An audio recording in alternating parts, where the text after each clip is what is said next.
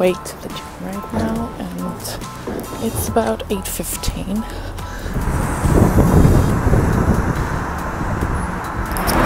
So windy today. Well, today I'm just gonna do like my usual workout session, but tomorrow I'm getting up even earlier to go to a class.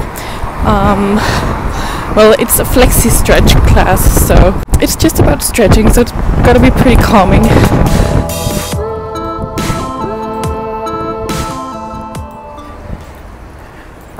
What to choose, Starbucks or the gym? Why did they have to place those two places next to each other?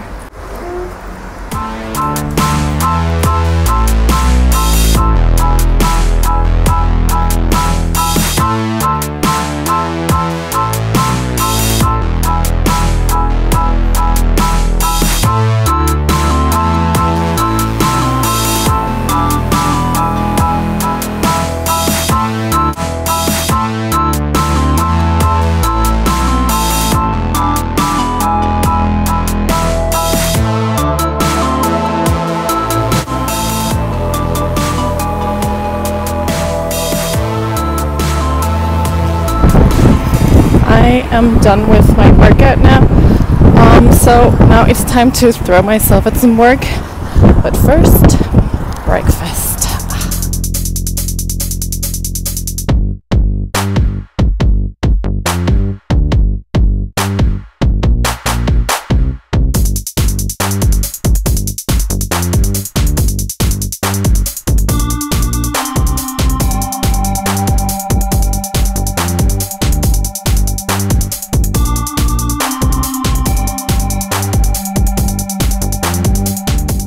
This is just what I'm wearing today. I'm actually feeling a little bit uninspired these days. I guess it's because like I actually don't have that much clothes to choose from since I came here, because I only brought what I could have in a suitcase. So I really feel like I need to go find some new clothes. So that will be a project on my list. Not the worst project ever, I'll say. The weather seems to be like really changing all the time. Right now it looks okay, but it's just been raining all night. Seriously, I could just hear it, and it's pretty windy too, but it seems to be coming up. So I think there's like probably gonna be sun, and then later again we'll probably have rain again. Also, I don't know what's wrong with my accent, please excuse me, but I guess it's a little bit like people tend to say I have a little bit of an American accent, especially here in England. They keep telling me that, but the longer I've been here, the more I feel like I'm taking on some words and some different, you know, kind of accents and way of saying it as they say it here in UK. So honestly, I just want to kind of like have my own accent that's just the Jenny accent, you know. But I guess in school we learn American English, so that's probably why my accent is a little more American than it's actually British, but you can definitely still hear that I'm a Dane. At least all the Danish people can definitely hear that. So I think that's fine to hold on to at least.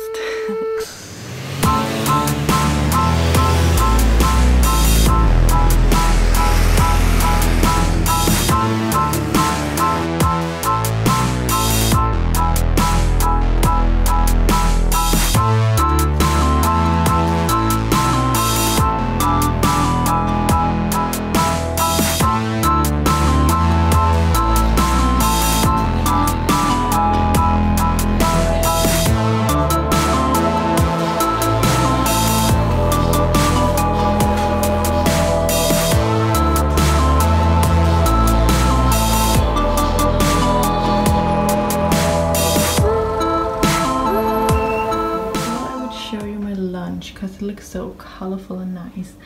Well, I usually get a salad.